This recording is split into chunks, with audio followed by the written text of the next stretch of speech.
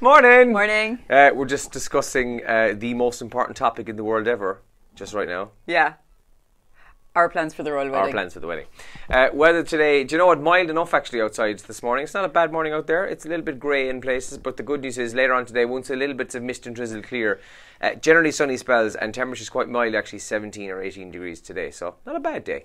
So it looks good. I'm, like, as you can tell, probably so not excited about the royal wedding. Like, not at all. But I've realised over the past 24 hours that I have the ability to get excited about anything.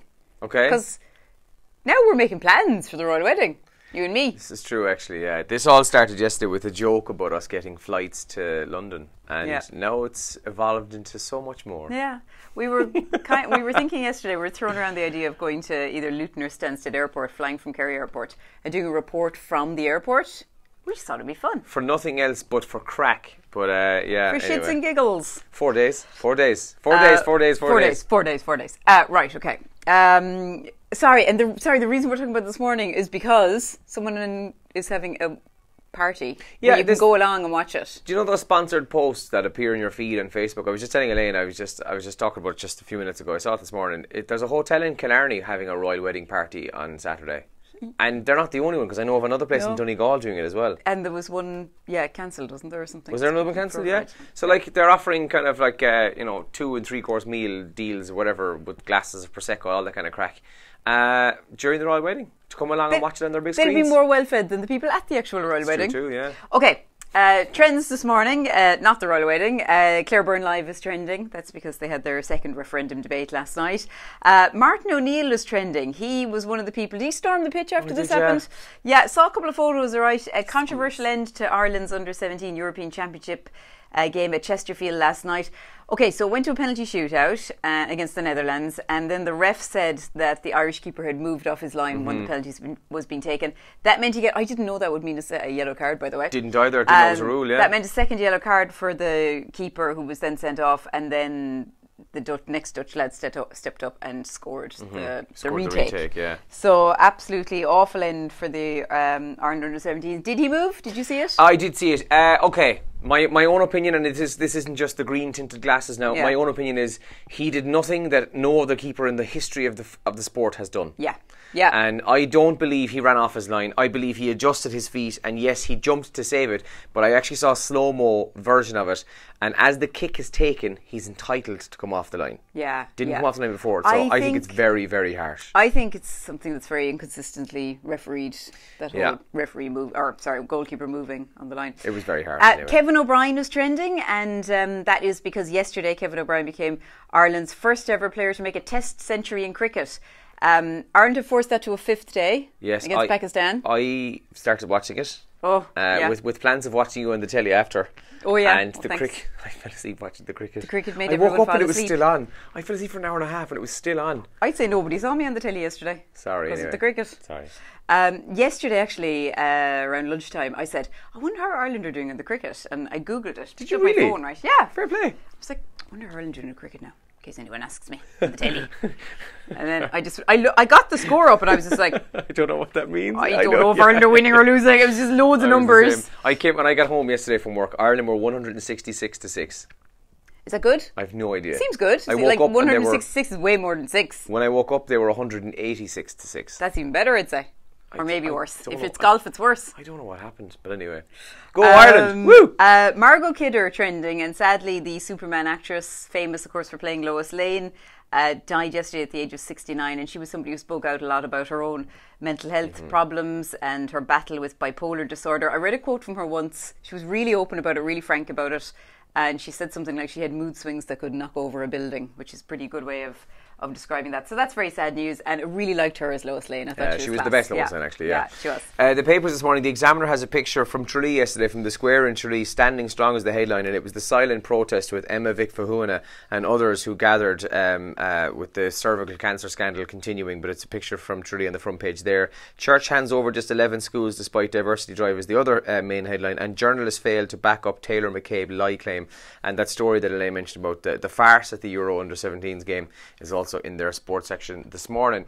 The Times Ireland edition then says dozens die as US opens New Jerusalem embassy. There was huge. Yeah, it's awful. It's like something out of a war movie, isn't it? That's really awful. I read this morning as well that 58 are dead, including a baby. There was 57 people shot and a baby died as a result of poisoning from tear gas. That's on the front page there. The Sun, with just 4 days to go, Meghan's dad, I won't attend wedding.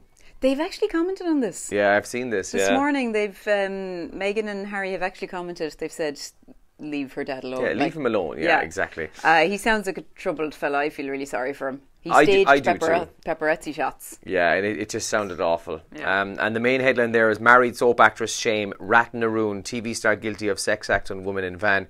This is an actor who was famous for playing a guy in Ratnaroon. He was found guilty in court yesterday for a rape on a woman who was 20 at the time. And the Irish Times this morning says Palestine's count dead after day of carnage at Gaza border, and senior officials told women that they would get audit results according to the HSE in the Irish Times this morning. Those are the front page stories. Now, did you bring it in, our post from yesterday? So something big happened for us yesterday in the office, and we got a parcel in the post. I said, what's going on with my hair today? Sorry. It's disgraceful. I've ashed it a lot, I realise that, before anybody starts commenting. I didn't want to say it, but it's disgraceful. I ran the brush through it, okay? But I don't know. I don't know anymore. I just think Radio Kerry should have a hairdresser on site for me. We got a letter. Anyway, we got a letter. I won't read the whole thing because it's quite long. And we got CDs.